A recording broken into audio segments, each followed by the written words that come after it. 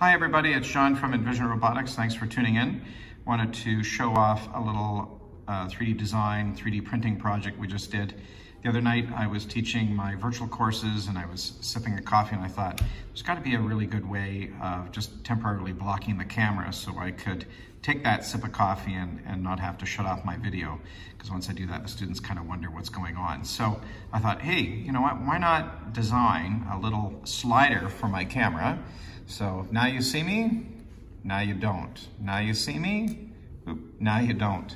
And there's a little bit larger version with the full version of our logo. So great little project, only takes, the first one here is printed off in higher quality, so it takes a little bit longer to print off, but you know, anywhere between 10 and say 30 minutes on an average printer to create.